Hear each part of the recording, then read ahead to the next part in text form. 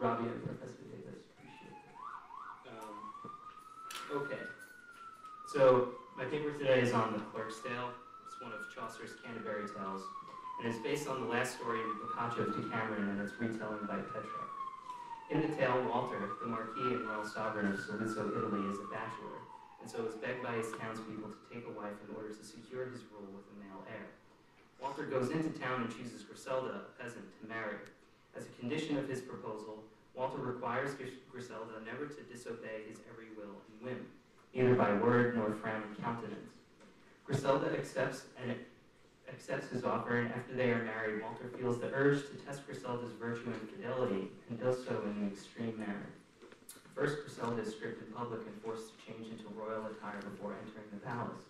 Then later, on the pretext that Griselda's ignoble birth as a peasant delegitimizes her children as heirs to his rule, Walter forces her to give up both her daughter and son, ostensibly to death. Then he divorces her, citing again her low birth as justification to find a more noble life. But the whole time, Walter's intention is not to actually carry out these tests. So when he calls Griselda back to the palace to prepare it for his wedding to his new wife, Griselda's replacement, Walter finally reveals that this was a final test of Griselda's love and virtue, and that she has passed them all. Griselda reassumes her place as wife, her children are returned, and she swoons and faints in the joyous rapture of this revelation. Griselda's literary legacy has been, then, that of a paragon of the virtue of patience or constancy. One might point out, though, that in Griselda, suffering and obedience is styled as feminine virtue, precisely epitomizes a patriarchal construction of femininity. Thus, recent feminist readings of the tale find within it an ethical impasse, viewing Griselda as an ethical monstrosity. What feminists would not protest against such outrageous demands of subservience?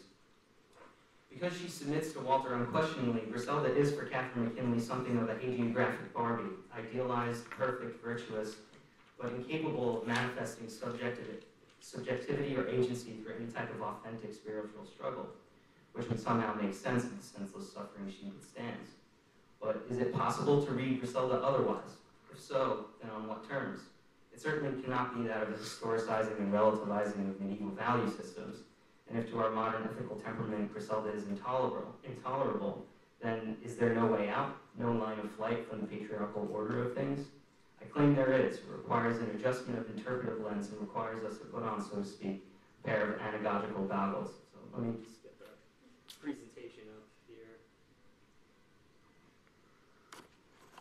Anagogical Griselda, and then we're going to talk about a little bit of medieval hermeneutics here. So in the medieval tradition of reading and interpretation, there are four levels of meaning: the literal, the moral, the allegorical, and the anagogical. There is the literal level, just what happens, purely indicative or denotative. Then there is the moral level, which is the interpretation that tells one how to act. Then the allegorical level, which gives a text its theological or ideological meaning, tells one what to believe. Then the anagogical level, which is the mystical or hidden sense of the text that goes beyond any set of received beliefs or systems of thought. McKinley and others make clear how the moral and allegorical meanings of the tale are aesthetically and structurally dissatisfying. Even the tale itself resists such a reading. The clerk, the tale-teller, comments at the tale's conclusion, that this story is said not that wives should follow Griselda in her humility, for it would be intolerable, literally importable is the word, cannot be carried, or unbearable. And it would be unbearable if they would. And he continues, I say that it is ill-befitting to test a wife when there is no need and put her in anguish and in dread. Despite the fact that Griselda and the Clerk's Tale is firmly situated within the genre of medieval hagiography or stories of saints' lives, the feminist reading of her saint's life refuses her saintliness any actual spiritual significance.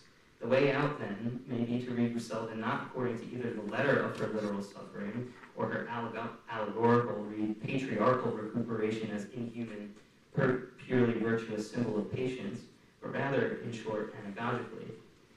Encountering the anagogical dimension of the text demonstrates its mystical sense, but the paradox is that this level cannot be stated or pointed to as such, precisely because the anagogical meaning is non-representational.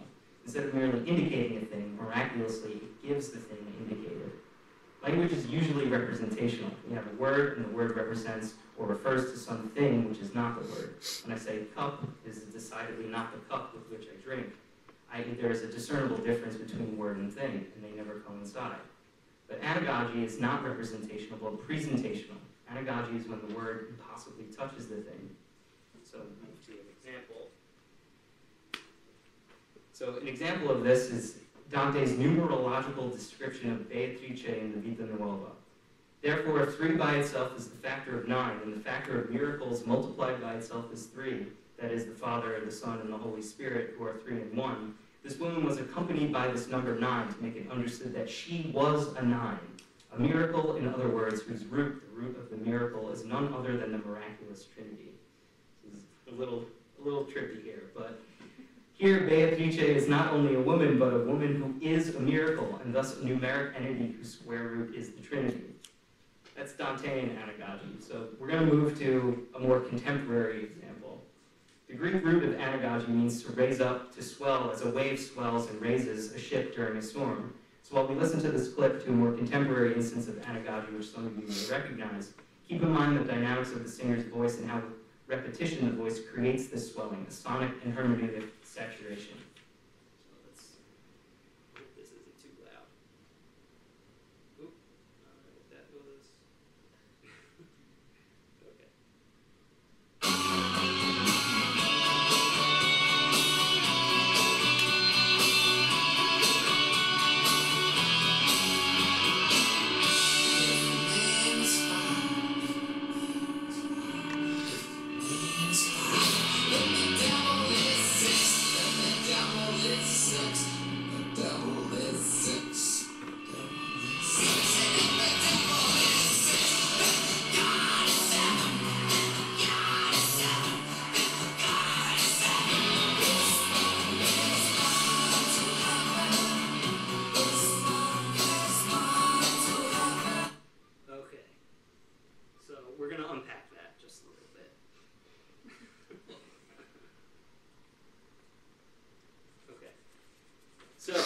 Man is 5, then the devil is 6. If the devil is 6, then God is 7. The repetition of each phrase and the form in which each phrase is uttered, X is a number, creates a kind of semantic saturation. We're all familiar with the phenomenon of repeating a word till it loses its meaning. Here, however, is not quite an instance of semantic saturation because in how he sings, Frank Black takes you to the anagogical edge of meaning and meaninglessness. The only meaning that remains is the pure factical equivalence or identity of man and 5, the devil and 6, and God and 7. The signification or referent matters less than the pure relationality, or in fact non-relationality of the terms as they coincide with one another. Thus one could say that the phenomenology or experience of anagogy is the experience of the metaphorical becoming literal, or rather simultaneously metaphorical and literal. Purely being one literally as another. Man is 5, the devil is 6, God is 7. So in reading The Clerk's Tale anagogically, I follow precisely what Christopher Romano says about how the Divine Comedy demands to be read as misread. So hold on, get the quote up here. Yeah. The lesson in reading is clear. Not to misread the comedy can only be to misread it. To see in what is there, the literal sense, what alone cannot be there, because it is not a thing. It is to see truth, being, what is, which is for the intellect to awaken to its own emancipation and transcendence, this self-revelation of the real to itself. So too it is with Chaucer. I misread him in order not to misread him. Here then is the beginning of my misreading.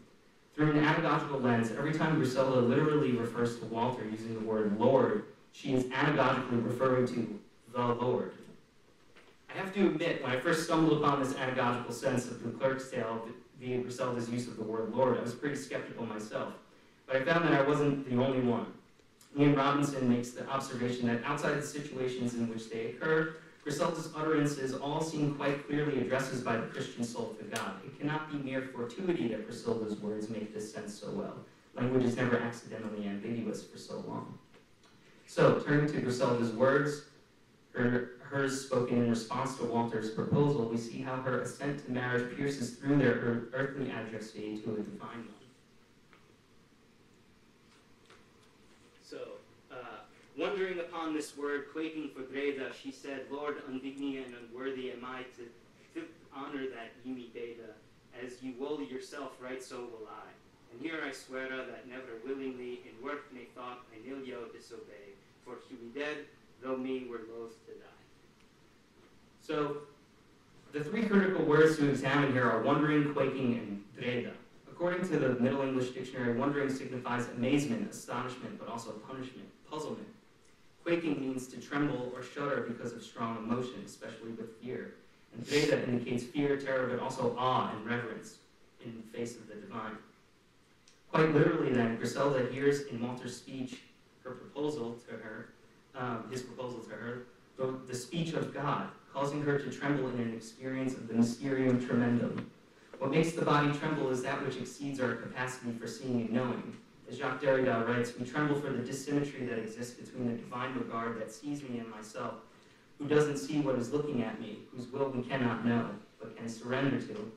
Hence the phrases wondering upon this word and quaking for dreda reveal in the diction of the poetry itself not just literal awe at the presence of a sovereign, but hyper-literally the sense of awe at the figuration of the divine.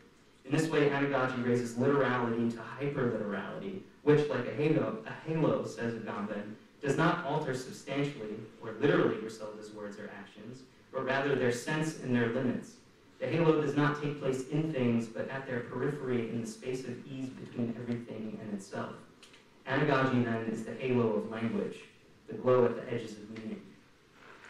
While literally in acceptance of Walter's marriage proposal, anagogically Griselda has assented to a betrothal with God, a common trope in the discourse of medieval mystics.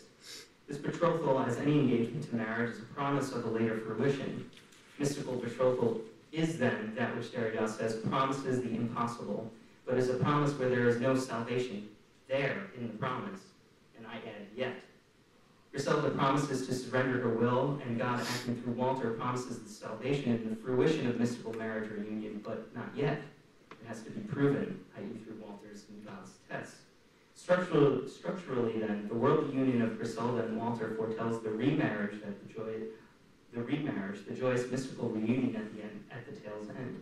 The peculiar romantic structure of the tale, the fact that there are two marriages, one here between Griselda and Walter and one at the tale's conclusion, not only illustrates the duplicity of the literal and anagogical, but it also implies an arc of spiritual development and movement that traces the movement from the literal to the mystical. Thus, if we are to follow Griselda on her spiritual journey, we must, as anyone on a spiritual journey must, rely on a guide. Ours will be the great medieval mystic, heretic who was burned at the stake in Paris in 1310, Marguerite Porete, cartographer of this mystical map. In her book, whose writing brought death upon her, The Mirror of Simple Souls Who Are Annihilated and Remain Only in Will and Desire of Love, the title is amazing. Porete describes mystical union as the fruition of humility and death to the world. In other words, the surrendering of all earthly attachments, including one's own will and sense of self, produces mystical experience of unity, oneness, and love. For Porete, this takes place over three main transitions, three deaths which bear three lives.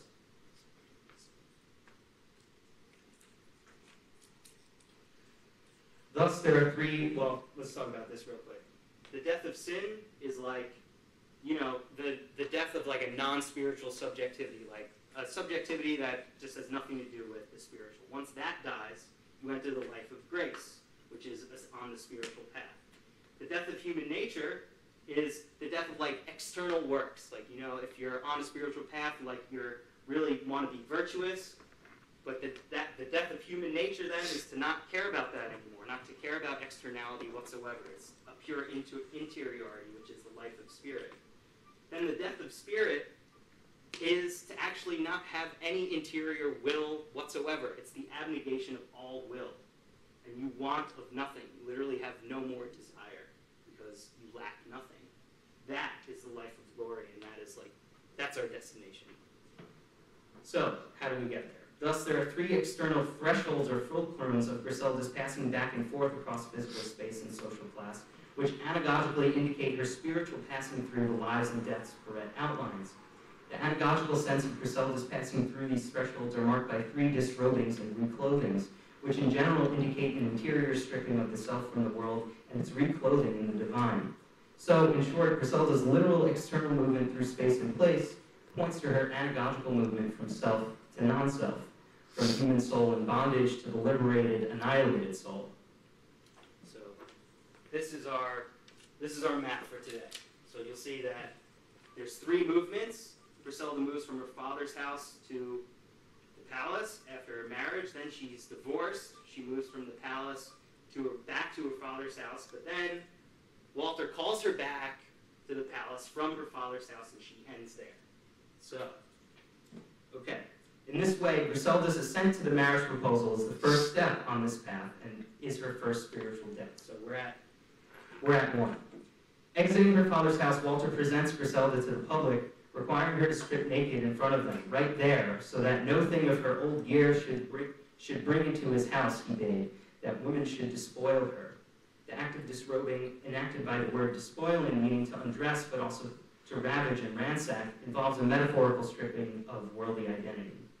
When Griselda's public stripping literally indicates her transition between social classes, anagogically it indicates what Perret calls the death of sin into the life of grace. The words old here, though literally referring to Griselda's clothing, hyperliterally signifies Griselda's worldly attachments. As the MED defines it, old gear are her things, materials, stuff of the world, which must be abandoned upon entering Walter's, i.e. God's house. That the women who disrobe and reclothe Griselda were not right glad to handle her clothes wherein she was clad, literally indicates that Griselda is a working peasant and would therefore have dirty clothes. But hyperliterally, the sense is that the human form, as the clothing of the soul, is in need of purification. The death of sin is the death of non-spiritual subjectivity, and as such, after this death, one is born into a new life. Hence, Griselda, reclothed outwardly, is reborn inwardly. Nonetheless, this maid, bright of hue, fro foot to head, they clothed Han all new. Indeed, her new clothes signify a renewal and a passage from one class to another, from peasantry to royalty, but also that of an initiation of the human into walking the path of the divine. In fact, the spiritual transformation is total. Her father thought she was another creature. She was increased in such excellence that each who looked upon her face loved her. Thus, Griselda does indeed live the life of grace, which Perret describes as willingly following the double law of charity, of loving God and one's neighbor, especially in external works. In fact, she even runs the estate when Walter is absent, resolving conflicts between noblemen with such wise and well-considered words had she, and judgments of such great justice, that she was sent from heaven, as men suppose, to save people to save and everyone to amend. Yet Griselda does indeed die the death of nature also, i.e. human nature, as Perret writes. So now we're on stage 2. As Perret writes, those who experience the death of nature are those who never forget love's humiliations and sufferings, which they are constantly holding up to themselves as a mirror and example. When Walter tells Griselda he's going to take her daughter away in an echo of Abraham and Isaac, Griselda says, "My child and I with heartfelt obedience are entirely yours, and you may save or kill your own thing, do as you will. Nor do I desire to have anything, nor dread to lose, save only you. This will is in my heart and ever shall be. No length of time or death can obliterate this, nor change my heart to another place." So the addressee is literally Walter, but you can tell the diction is like really to a divine addressee. By assenting to Walter's, i.e. God's will, Griselda has forsaken all her outer desires and only desire fulfills God's will alone, turning to the inner life of the spirit. Her patience and assent seems to know no limits as she disentangles even from one of the strongest earthly bonds, that between mother and child. Thus, Griselda transgresses the ethical order, and in violating the bond between mother and child, she violates, according to Kierkegaard, the highest expression of the ethical, what binds us to our own and to our fellows. In a sense, then, for Abraham and Griselda, as Kierkegaard declares, the ethical is a temptation, an obstacle to dying to the world. One must truly give up everything in order to realize mystical union in nothingness. As Perret puts it, because in Griselda the spirit of possessiveness is dead, as she no longer possesses herself or her children, she obeys a higher law, the law of Christ and his gifts which are above the law are enshrined in her heart. Perret continues, the soul lets the dead bury their dead, and so she is concerned with none of the things of this world. Yet not only is Griselda's identity as a mother taken away from her, so is her identity as a wife. Walter divorces her, and Griselda is sent from the palace and is again stripped of her clothing. But Griselda also accepts this with utmost patience and humility. This time, Griselda is not stripped of sin, but of anything tying her to the earthly. Be strong of heart and void anon her place, Walter says, performatively enacting his divorce of Griselda. But this command to void in the place of and as his wife is anagogically, and so also literally, a demand for Griselda to void herself. The place Griselda voids, the place she attempts to empty herself and vacates, is not the place of another, because Walter's new wife actually doesn't exist. So it is, in fact, Griselda's place all along. Remember, this is all just a test, a trial of Griselda's patience. So the place Griselda voids is precisely her place in the world. This is the pure taking place of Griselda's nothingness, her self-abnegation, the cusp of her death of the spirit. Now, stripped of all her royal clothing, except a cloth covering her womb, that is to say, bereft of all worldly ties, Griselda thus leaves the palace and returns to her father's house. But only a short time later, Walter calls on Griselda to come back to the palace to prepare, i.e. clean the estate for the ceremony of his wedding with his new wife. And it's in this transition back to the palace where we see Griselda's final transition, the experience of the life of glory, of living, as Perret writes, always outside of herself. Walter requests Griselda to acknowledge the beauty of his, quote, new wife, and when Griselda does, adding a remark that Walter should treat her more tenderly, Walter declares this is enough and reveals the trials for what they are. At this, Griselda is overwhelmed and fared as if she had suddenly awakened out of a sleep, until out of her bewilderment she suddenly awoke. She declares, since I stand in your love and in your grace, death does not matter, nor when my spirit may pass away.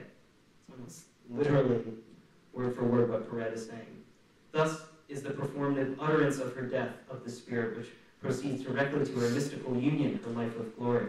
After her children are reunited with her, Griselda, all suddenly she swept a dome to ground, holding her children so tightly they could only with great difficulty tear themselves away.